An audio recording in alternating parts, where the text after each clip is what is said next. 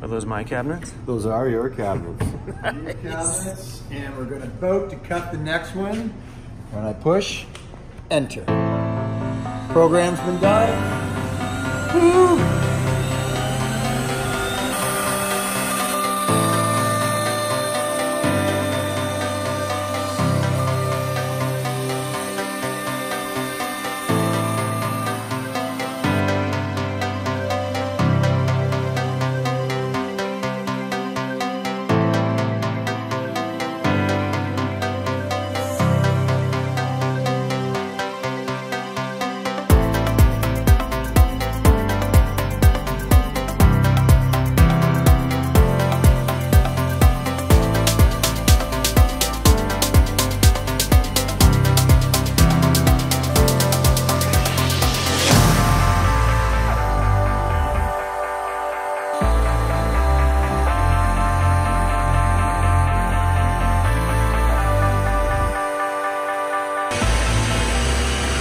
This is crazy, man.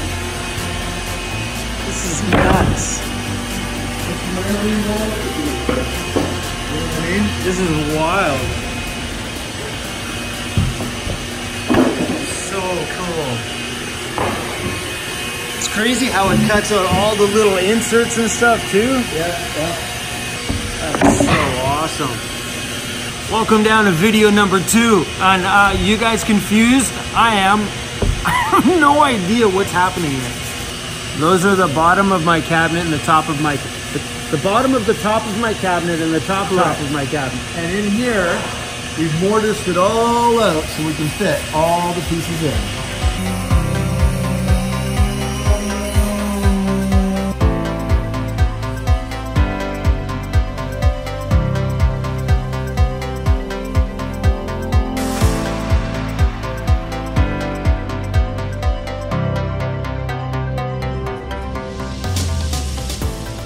Alright, so all I heard from over there is, Chrome, can you take some of those cabinets out? We need to make some space. It's about that time.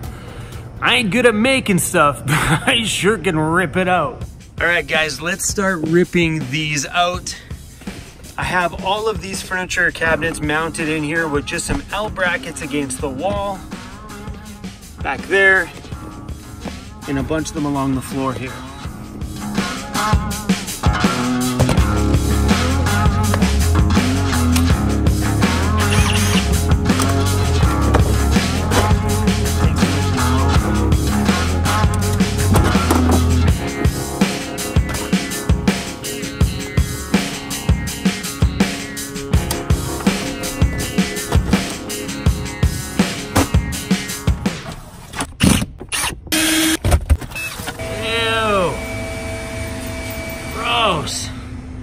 CRUZ, that's disgusting, buddy.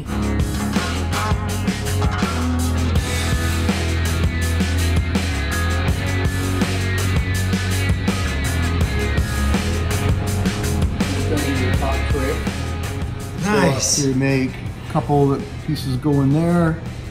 Oh, awesome. That is so cool. Sand it up, glue, done. And then that top goes on top of it? Then this top, we cut it, and so you can put your thing back on top. Basically, it goes like that. And then we put a profile around the outside. Just a quick profile, just make it nice and clean. Just like that. You see on the top of my cabinet where it's got that big section of useless space in there? Well, that's what he's done over here, but made good use of that space. So instead of just having dead space, we've created essentially the same thing. So when you open it up, more storage. Yeah, and he's gonna put a couple dividers in there so I can throw whatever it is, and away you go.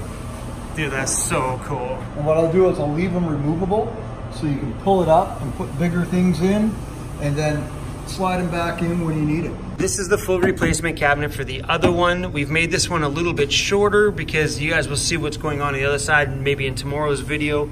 But this stuff is like, it's real wood. It ain't gonna break apart, ain't gonna fall apart. These aren't gonna sag like that poor one over there sags like crazy. It sags so much that I can't even get the bottom drawer out anymore. Yeah. Here, let me show you. That's the problem with doing like cheap particle board stuff. It's probably all the maple syrup that's soaked into that made it do this.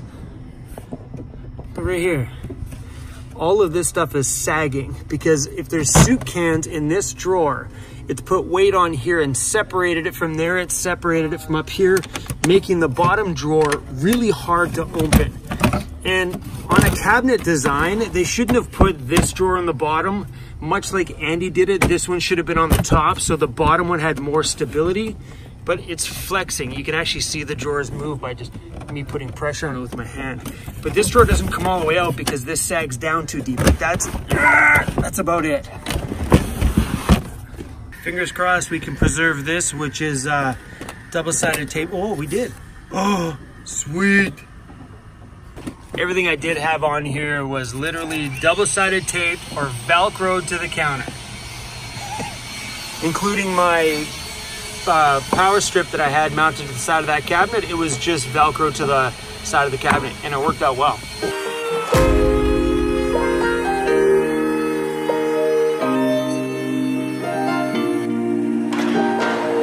Let's just do what you want to. Please don't be polite, cause I like your attitude. Let's forget about a curfew, cause all that is stuck in my head. It's me and you, both speeding, my heart is racing, but I'm not sure I wanna pace it, cause it only does this with you. Our bodies meet, I can feel the tension, move us into the next dimension. Let's just let our... While we're in the midst of doing renovations in the van, I had a thought today. I thought about moving my propane tank into this cupboard here. Because having the propane tank mounted in the back of the van, if somebody were to hit the back of my van, this big one is sitting right there. It's too risky. So now that I've got this opportunity, I might just be sticking my propane tank in here, which makes it a whole lot easier to shut it off all the time. Because for me to shut the propane tank off, I gotta go back, unlatch it, open up the drawer, tighten it. Where here, I can just reach in, screw the cap, done. Look at that. Watch your noggin. Safety third, buddy. So we gotta go back, because we have that in there. Now it's gotta go back almost an inch.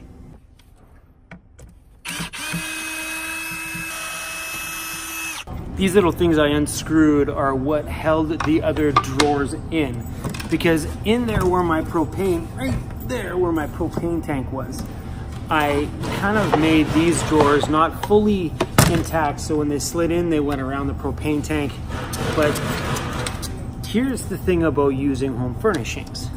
It's great and it's pretty, but when your van rocks around a lot and you take the drawers in and out a lot, well, yeah. It looks beautiful and it's great, but this is literally how easy they're falling apart. Hey, but you know what? If this is what you gotta do to start van life, then rock it. You don't really realize how flimsy this stuff is until people start making you like real manufactured cabinets. You start to realize that this stuff is just cheap particle board.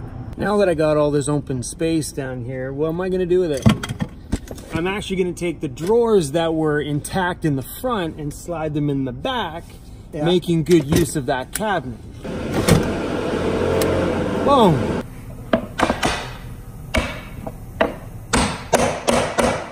And everything is like counter sunk in there? Would that be the term? Mortising. It's mortised in, yeah. Mortised? Yeah, man, like these are like, like that's a forever thing. Yeah. Not gonna break. Wow. Not today, not tomorrow.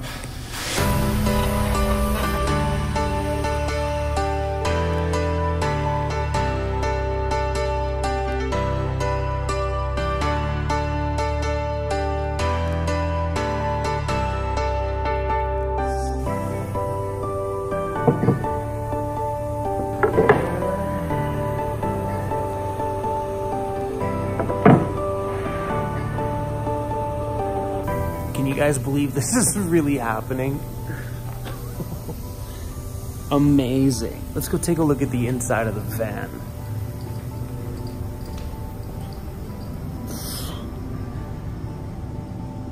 The more stuff that gets cut, the more stuff that I see, the more I'm getting excited about getting rid of my home furnishings.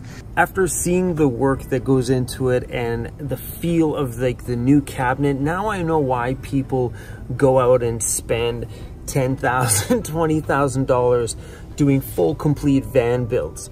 The home furnishings did me well, and I am super happy that I bought them when I did, because it's gotten me to where I am today in my van build.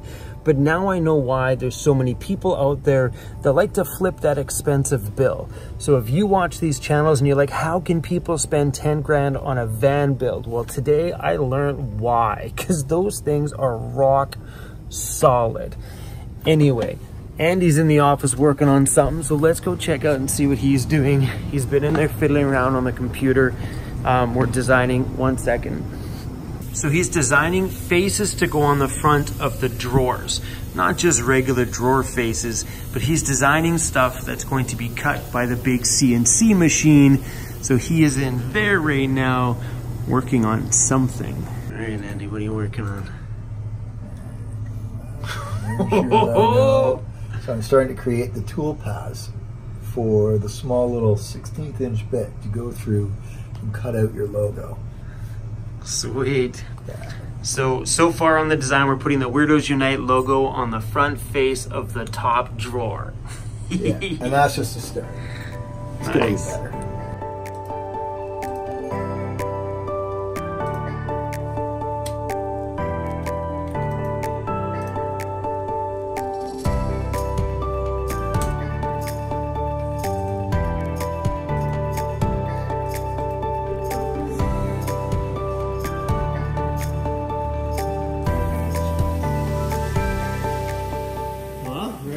Go home? Yeah, man. What a day. This guy's been putting in the work. I wish you guys could see what's going on in the computer. How long do you figure you've been tinkering around with that? I don't know, 3-4 hours. Yeah, we're playing around with all the funky design on the front of the cabinets, and when we look at the progression, because he's just been copying and pasting every time we change an idea, to see the progression on how simple it went to how crazy and chaotic it was at the end. I wish the camera could have captured the screen a little bit better. But anyway, I'm gonna let this guy go home. I'm gonna get in my van, go park down the street somewhere and get a good night's sleep. We will see you guys tomorrow. Cheers. Out. Bye. Adios.